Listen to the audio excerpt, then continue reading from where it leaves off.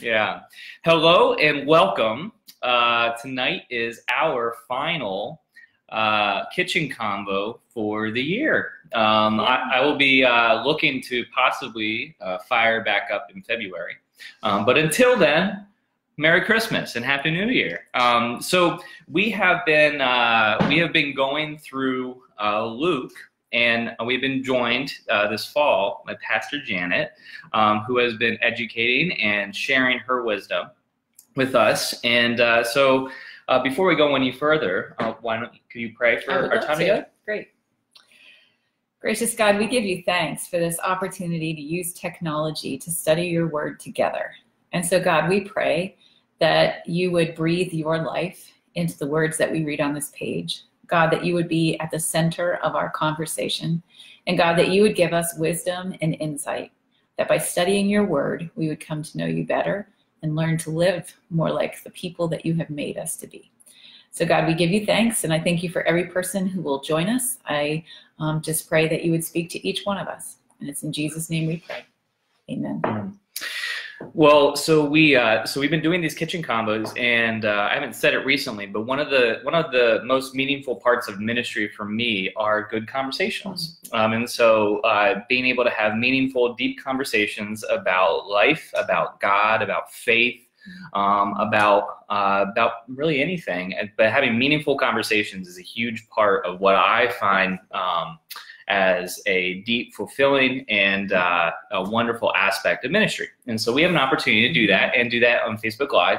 And I'm very thankful for such a wonderful kitchen combo partner. So thank you. You're welcome. Thank you. And good evening, Molly. How are you? And so we've been learning a lot about Luke, a lot about this orderly account that Luke has set out for us. And we've had great conversations. But Janet, why don't you just give us a little bit of a recap and maybe talk to us a little bit where we're going tonight. Yeah, so we've looked at Luke not from a chapter by chapter perspective, but more from a thematic perspective. And Mitch has already mentioned one of the themes that we've consistently spoken about, which is that Luke writes an orderly account. He says it himself at the very, very beginning in the first chapter that he's seeking to write an orderly account to most excellent Theophilus. One of the other things that we've mentioned over and over again is that Luke is writing to a universal audience, both to Jews and to Gentiles, and he's seeking to communicate that Jesus came for everyone. We looked at how Luke sees an upside-down world, that Jesus has ushered in an upside-down world. It started right from the very beginning when Jesus is born, before he's born actually. The Magnificat, the song that Mary sings after the angel visits her, expresses this, where the lowly are lifted up and the high are brought down. And that there's many, many ways that we see that throughout the Gospel of Luke. There have been a couple of particular audiences that we see that with, the poor. Luke has a special place for the poor in this gospel, as well as for women who were seen as property at that time and really didn't have they weren't valued in that society. We spent a couple of times talking about eating, because not only does Jesus seem to be eating all the time, but the way in which Jesus eats reflects the gospel. And we talked about that a couple of times. And then last time we talked about, not last time, time before that, we talked about parables. There are some unique parables in the Gospel of Luke: the Good Samaritan, the prodigal son. Those are only found in Luke. They're important ways in which we see some of these other themes. And then we talked about the death and resurrection, because that is just so central to each of the Gospels. And so now it kind of leaves us, we're at the end. And I think there's kind of two parts to this. If we get a chance to do them both, we'll see. But one is that the entire Gospel of Luke is set up as a journey. It's really, there's so many angles that we could cut this at, but think about the very first time when we opened up the chapter and we started to read. And if you remember, we looked at it from the perspective of a drama. Like, imagine this is a play, and it's Act 1, Scene 1, and it opens up and the curtain comes back and we saw Zechariah, the priest. And where was Zechariah? He was in the temple, which is in Jerusalem. And so the opening scene of Luke is in the very center of Jerusalem, the central place of the Jewish faith, the power seat, if you will. And then throughout Luke, Jesus is just going back and forth between Jerusalem and Galilee. If you, again, go back to the very beginning, scene 1 was Zechariah in the temple, but then think about scene 2, when we met Mary and the angel appears to Mary. And where is Mary? She's not in Jerusalem. She's in Podunk, Nazareth, which is in Galilee. And then after Jesus is born, what happens? Jesus has to travel, or before he's born, to Bethlehem, which is near Jerusalem. And so there's this back and forth between Jerusalem and Galilee, kind of going back and forth. The whole gospel is set up so that from the very beginning until you get to chapter 9, verse 51. And when you get to that place, you can read it in your Bible, but it says Jesus set his face toward Jerusalem. And it's like, you know, if this was a movie, that would be where the music is like, cue the kind of, because then from 951 until 1945-ish, I have to look at my notes to get the exact verse. Then that is when Jesus is in Jerusalem. Hey, Kathy. Hey there. And so there's a very, very big chunk of the Gospel of Luke which takes place in Jerusalem, because as we talked about last time, the death and resurrection part of the Gospel is central to the story of Jesus. Yeah, and so even though that that Luke was written for everybody, that starting point of Jerusalem is interesting to think about. Absolutely. When we think about going and reaching people, it's very easy for us to think, well, let's just jump here. But even what Jesus did was he started where there were a lot of what we would call religious people, right, and started his influence and his journey in that place. I think that's a very important point, Mitch, because we can jump, like you said, to the other, and yet what really all the Gospels, but Luke is one we're talking about, show is that God sent Jesus for all people, including the Jews. The Jews are not left behind. It's not like they failed and so now the Gentiles are being brought in. Jesus came first for the Jews and also for the Gentiles. The other thing that's really key about that is that Luke wants us to see in this gospel that there is, it's called, one of the word that would be described it is divine necessity. Luke wants us to understand that this is God's plan unfolding and it must happen. This has been the plan from the very beginning. And so starting in Jerusalem and connecting in Jerusalem connects to all of the Old Testament prophecies about the Messiah coming. And so it is evidence that God has been at work. This is not a new idea and a plan 57B that God has. Yeah. And so when we call it the biblical narrative, and so if we take a look at Luke and we view it as a play, like you said earlier, in that opening scene, you know, we can then, if we have an understanding of taking a look at Luke that way, then we take a step back even further and take a look at the entire Bible that way. And that opening scene creation. Right? And I know you're going to get to it, but then we have a part in this play. But maybe I'm jumping ahead a little bit. So. You're getting but this idea of divine necessity is a very key idea in Luke. There is a word that's in Greek. It's dei, D-E-I. Don't confuse it with deo, which means God, like whoa, you know, in Excelsis Deo. So that deo is God, but dei, D-E-I, is must. And there's a number of places. Like if we would read it in Greek, we would see day. So you're saying day, it's not day, like Agnus Dei? No. Dei. It's different. It's okay. Must. All right. Agnus, that's Latin. Okay. Agnus Dei, and so this is Greek. Oh. It's getting very confusing. Great. But the key point for us to know is that there is this urgency, this inevitability, Mm-hmm. this God is the actor behind all of this, Mm-hmm. and this Or is the playwright. yes, Mhm. exactly, right. Mm-hmm. Yeah, wonderful, wonderful. Well, so Jesus, as you were saying, is the fulfillment of Scripture. Right.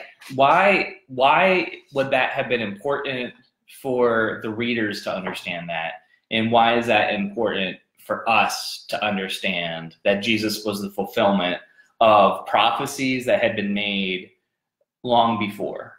I think one answer to that is what we were just talking about, is that this has been God at work from the very beginning. Mm-hmm. And this is a long-term plan, not a new plan.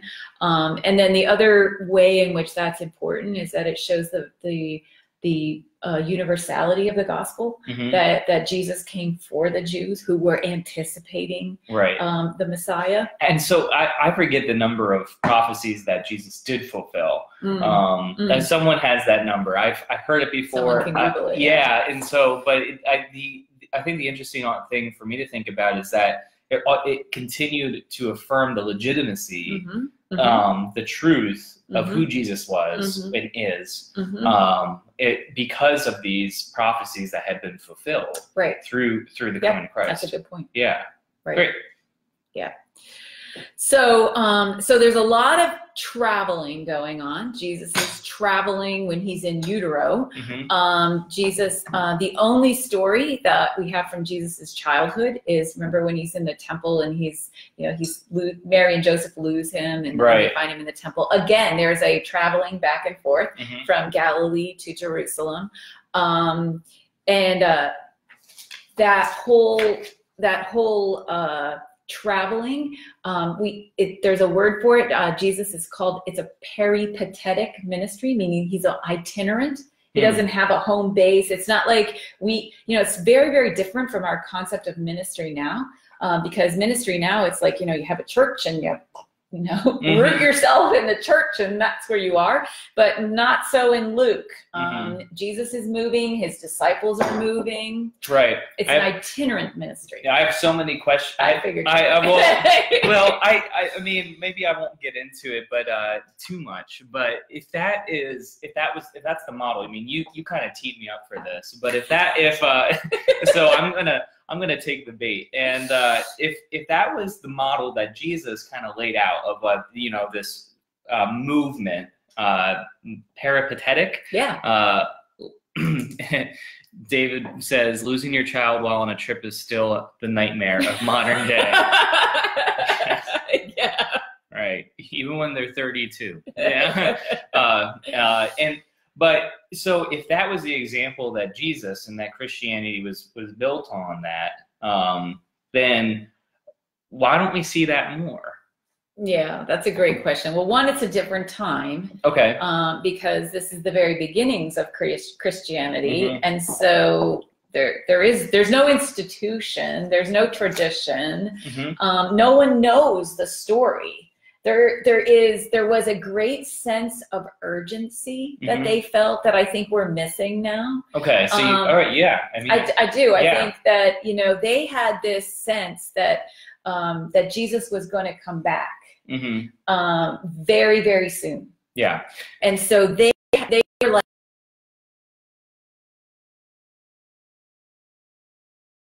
And what one of the things that reminds me, and I think I've said it before, but and I forget who said this. So perhaps it was C.S. Lewis, maybe Tim Keller, but is that that we call it the good news. The gospel is the good news, and we believe that it's good. We believe that it's good, but we've lost sight that it's actual news. And so when we understand what news is that news is something that has to be shared, has to be communicated. And so many Christians, the gospel is not necessarily news. Yeah. At least we don't act like it is. We might say it is. We believe it's good because, hey, we've given our life to Christ. We live our life hopefully a certain way in pursuit and honor and glorifying God. But when it comes to this urgency that you were talking about, our actions don't necessarily show that we believe, for the most part, that it's actual news. And so it needs to be news again, to your point. Yeah, I think so. I think Tim Keller said that. Was that Tim Keller? Maybe C.S. Lewis said it first, but I'm pretty sure Tim Keller said it. Great, yeah. But yeah, they knew it was news. I mean, it was obvious. Nobody knew. Right. Yeah. I like to, I mean, hopefully don't take this the wrong way, but I think there's 5 Christian radio stations in our area. Oh my. 5. If 4, maybe 5. Definitely 4. But to that point, that there's a lot of talk about it, and so I think it's perhaps easy for us to assume people are hearing this. You know, it's on or someone else is doing it, or I mean, we hear about mega churches with 10,000 people that come and like, oh well, someone else is doing it. That whole news part, that might be for someone else. Yeah, which, you know what that makes me think of, Mitch, is the very end of Luke. If you have a Bible with you, I want to invite you to turn to chapter 24, because Luke ends the story of Jesus with 2 things. Jesus gives a commission, and Jesus ascends into heaven. We think the Great Commission, Matthew 28, is like so prominent. Go and make disciples of all nations. Yep, right? Yep. Exactly. That we forget that there's commissions in the other Gospels as well. It's not unique to Matthew. It's not as fleshed out in Luke. So let me find where the verse is. It's in, because it's very short. It's in 47. It's the last chapter, 24, verse 47. And Jesus says to his disciples, "You are my witnesses of these things," which is, you know, in Matthew 28, you will be my witnesses. So it's similar. And so, real quick, what is a witness? Right. What is a witness? That's my question. I'll ask you, what's a witness? And so, hey Danielle. And so, yeah, so witness, I think we talked about it in previous sessions. We might have. I think we did. Right, but someone that has actually seen something and is asked to testify. That's right. Right, and so witness is someone that if something were to happen, that they would be required to go and testify to the thing that they've seen. So for him to say, "You are my witnesses," is basically him saying, you are to go and testify to the miracles and to that you've seen, and that to who I am that you've experienced, right? And being a witness doesn't require a lot of creativity. It doesn't require a lot of, you know, brain power. It's just, what did you see? Right. And so when we talk about how your personal witness, not just yours and mine, but yours is your best tool to share Christ with somebody, it's because what you're doing is that you are sharing what you have experienced, what God has done in your life. And so you don't have to be creative about it. You just need to tell people what God has done. Right? You don't need to embellish. Actually, please don't embellish. You know, just tell people what God has done, and that's all. That's all you need to do. That's right. So in looking at this being my witnesses, I just want to point something out, because the other part of tonight that I thought would be interesting to talk about is how Luke takes us into Acts. Luke wrote both the Gospel of Luke and the book of Acts. And so look at what Acts starts with. If you look at Acts chapter 1, I'm having trouble turning my pages. If you look at verse 8, chapter 1, verse 8 and verse 9, verse 8 says, "You will receive power when the Holy Spirit comes upon you, and you will be my witnesses." And after Jesus said that, then Jesus ascended. And if you look at verse 9, he was lifted up and a cloud took him out of their sight, which is exactly what also happened at the end of the Gospel of Luke. He, in 47, tells in 48 that they are to be his witnesses. And then in verse 51, while he was blessing them, he withdrew from them and was carried up into the heavens. So Luke is ending and Acts is beginning at the same time. The other thing that's significant is that Luke is ending in the Jerusalem area, and Acts is beginning in the Jerusalem area. Now, I'll tee you up again. Yeah, great. Because I think it's really cool is that Luke starts in Jerusalem with Zechariah, goes out into Galilee, back and forth, ends in Jerusalem, the seat of power for the Jewish people. Right. But the gospel has got to go out to everyone. And so Acts is where the gospel goes out. Acts starts in Jerusalem and ends in Rome, the seat of power for the Gentile world. Right. Except the interesting thing is that in Luke, we follow Jesus's example walking through, and then in Acts, Jesus isn't there the way that he was in Luke, but now it's the disciples, and he says that you need to go and do this work, be my witnesses, and so one of the things that I commonly bring up is that the people that we read and that about in the Bible, these disciples that go out, 11 of them were martyrs, right? I mean, they suffered, they were killed for their faith, and the other was exiled to an island, right? And so there wasn't one of them that had kind of like, and one had their own church, or one really had a great life and died of natural causes. We don't have that, and that's not the kind of the celebrated people of our faith. It's people that have risked a lot, and it's one of those questions that I have is that how do we live like that? I mean, just to be completely honest, we are so comfortable. We have so much that's been given to us, and when we have these conveniences and even churches, we buy into it, quite frankly, that we try to make the Christian experience for many people, we make it as comfortable as possible with the best coffee and the easiest parking. And I'm not saying those are bad things. I love good coffee. I really love good coffee.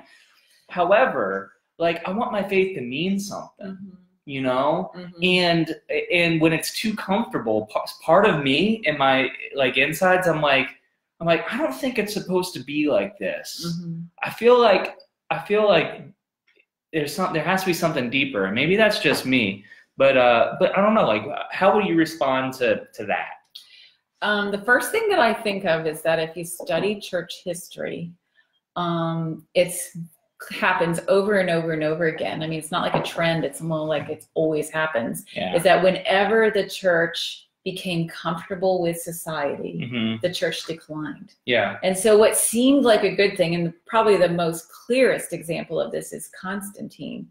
When Constantine, when the church started, when we're reading in the Bible, like you mentioned, the 12 disciples were persecuted, and so that Christians lived with constant risk of persecution. In 325, Constantine was the Roman Empire emperor, and he declared Christianity the legal religion of the empire. Well, then it wasn't dangerous to be a Christian anymore. But that was the beginning of decline. And that just, you can just go through all these different periods in history in which that just kept happening. Well, even Methodism. So, I mean, we're part of Methodism really was a movement that was coming out of this as well. I mean, through history, people look at Methodism, the kind of was as this one of the big movements in Christian history. So in England, where Methodism started, there was a lot of societal inequity, and there were impoverished people, and the church was kind of high society for the most part. And John Wesley just he reacted to that and wanted to bring faith to the impoverished factory workers and preached outside because they wouldn't let him preach in the church. Yeah, preaching in barns, preaching in fields. Right. Yeah. So it was a group, they were derided, you know, and ridiculed. It called Methodist. It was actually adopting the teasing name that they were given, you know, like, you're also methodical, that they called him Methodist, and they said, okay, you're going to call us Methodist, we'll call ourselves Methodist. Yeah, you can't, yeah, right, yeah. But that's when it thrived and it grew, and it becomes a settled, comfortable institution. Right. And it starts to decline. Right. So we've taken a look at mainline denominations in the United States, and since 1976, 1972, there's been a decline in mainline denominations, and I'm willing to bet a lot of it has to do with this, is that there's been this sense of comfort, and so there's a godly comfort that we know that we are taken care of, and it's not that we're not talking about that, but what we are talking about is when we become lukewarm. Yes. When our faith becomes, when we expect someone else to go and do it, and the pastor will do it, or the staff person. You don't need to wait around for permission from us to tell you to go and read the Bible with somebody. Please, please, you don't need to do that. You don't need a credential. Yeah, which right. Is another factor that Alan Hirsch would say is a key factor for the decline of the mainline church, has been the professionalization of clergy. Right, and I agree with that. I mean, and talk about comfort. If I can hit on this is. I'm gonna poke your little MDiv. Right. No, but talking about comfort. Part of one of the things that I take a look at pastors is that if you're ordained in certain denominations, you're guaranteed appointments, and I kind of have a problem with that. It's not that I don't think that pastors deserve jobs. I do, but guaranteed appointments almost feels like, to me, is that perhaps that might allow people to become too comfortable. I know why they do it, and I understand the other side. And the other side of it, just to be very, do you want to say it? Sure. Yeah, please. So just to preface that, there are some very significant downsides to guaranteed appointment. And if you don't know what guaranteed appointment is, it's in the United Methodist Church. If you are an ordained elder, which means you have gone through a very, very, very long process. Right. That you are guaranteed an appointment. Yeah. The cabinet, the bishop must appoint you to a church. And the reason for that is that they want how it started was that they wanted pastors to be able to preach the word unfettered and without worrying about the repercussion of the congregation not liking what you said. Right. Yeah. And therefore getting you out of there, and you lost your job. And I think that's a good thought process with it, because we can find ourselves sometimes under a lot of pressure to be speaking or saying something, right? Because we know what the congregation wants to hear, but the gospel, quite frankly, is supposed to offend us of our sins, right? And if preachers are not bringing scripture and not bringing truth to the pulpit, then we won't be offended, and you'll feel good, and it'll be comfortable. So I do agree with that. And so which side of comfort do you want to sit on? So I don't necessarily know, but it's a fascinating conversation. But I want to bring it down. I want to bring it down to the congregation and level, just for a moment. Is that we take a look here that Jesus walked through with Luke and has set us up for the book of Acts, for us to go to all the nations, right? Yep. And so again, we live in this North American culture, this society, where, quite frankly, the professionalization, which to the point of we feel like there are experts that can do this, and there are not experts who can't or shouldn't. And that is detrimental to the gospel. So my question is, how do congregants, how do we start seeing that, better word, laity, how do we start seeing laity live into this reality rather than I'm going to wait for the preacher or the pastor or the staff to go and do this? Because if that's all it is, it's going to be a very, very, very short lifespan for Christianity. Right. So I think to answer that, I'm going to go back to the commission that Jesus gives to his disciples, which is that you are to be my witnesses. They could be his witnesses because they had walked with Jesus and they knew Jesus. They knew his teachings. They have observed his power. And so I think it starts with us as an individual, any person, doesn't matter who you are, how long you've been connected to the church, right, walking with Jesus, knowing his teachings by studying scripture and observing his power by seeking to follow, by taking some risks, having a story to tell. I think part of where we're running into problems is when it says you are to be my witnesses, we're like, I don't have anything that I've witnessed. Oh, okay. You know, yeah, like, right. Has Jesus changed your life? Are you a different person because you have walked with Jesus? And if the answer is yes, you've got a story to tell. Right. You can be his, you know, it doesn't matter what it is. You know, I am a more, I love my spouse better. I change how I use my money. You know, it on and on. It could be anything at all. Right. But we all should have a story. Right. And we all can be a witness in that particular way. Yeah. And once that starts to happen to us, that's really compelling. Right. Because all of a sudden it's like, oh my. Right. You know, like all of a sudden my home life is just so much better. Right. And so who doesn't want to share that story, you know, with somebody else you care about, you know? And so there is this ferment to that. Yeah. In part, like, I love that word risk because, well, when I went to Blairsville, if y'all don't know, I lived on a farm. I went from playing in professional symphonies around the world to living on a farm in Blairsville, Pennsylvania. And to be completely honest, that was my first giant risk for my faith. I thought I believed. I did believe, but I hadn't experienced something that I could really say this. Like, I went there in obedience, because knowing that, like trusting the promises of what I had read.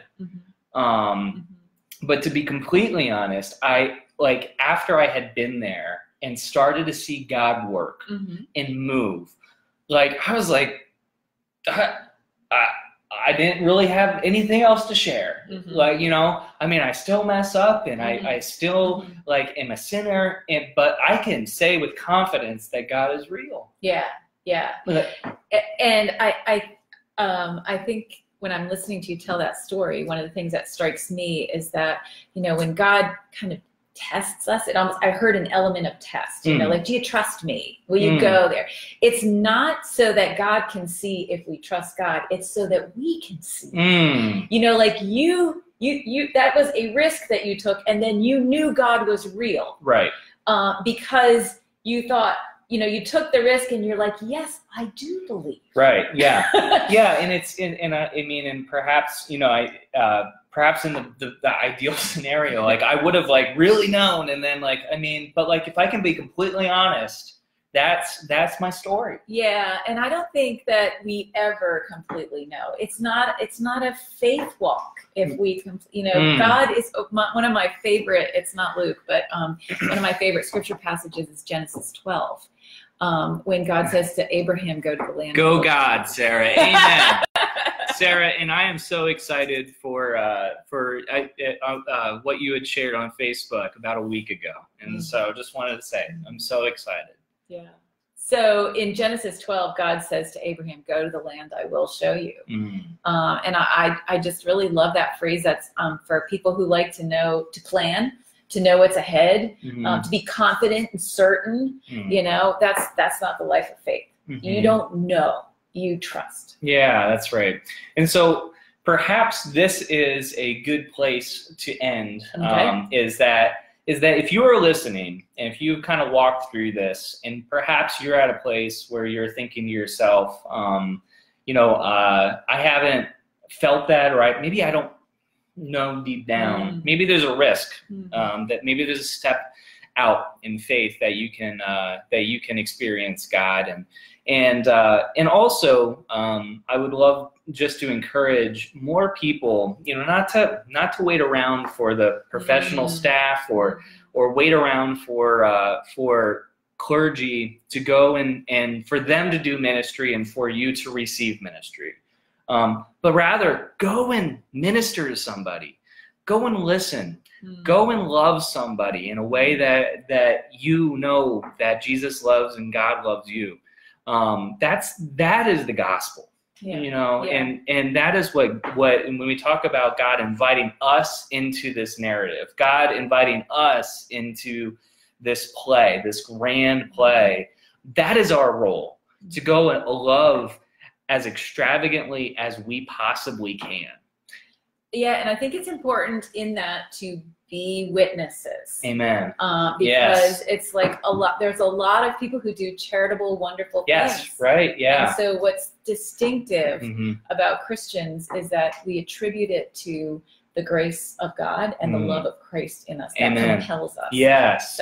And so as you are out there, to be clear and to be courageous to say, if that's a risk. Yeah, that this is the love that I've experienced from God Almighty. Great. So we thank you. We thank thank you so much for joining this journey. This is our last kitchen convo for until the new year. And so I will be looking at starting up in February and looking to do a series of interviews with interesting people from around Williamsport and the surrounding area. So if you know of interesting people, I have a list, I sure promise. But I'm always looking for more people that you think would be great to just have a good kitchen combo. You can let me know. Is anything you'd like to share? Just to kind of finish us out, I mean, I think that for me, part of the number one value of Bible study, we've just gone through the whole Gospel of Luke, but I hope at the end of this, if you've been with us multiple times, that you can say that I love Scripture and I love God more because I've dug in. And we dig in so that we can have a deeper appreciation, not to pull it apart, but to understand it a little better. So that's really the goal, is to have a deeper love for God because we understand more. Amen. And Sarah says, go do ape, right? Ape, yes. Sarah, apostle, prophet, evangelist. Yeah, that's it. Thanks, Sarah. And we should give a large thank you to Janet for all of her preparation, all of her work doing this. I just get to show up and ask questions, and so I really lean heavily on your expertise in this. And I know that you would not call yourself an expert, right? Thank you. I knew you were gonna say it. It's good for me to dig in. So no one ever gets as much out of something as the person who leads. Yeah. So we love you, blessings, and more importantly, God loves you. So take care. Bye-bye. Merry Christmas.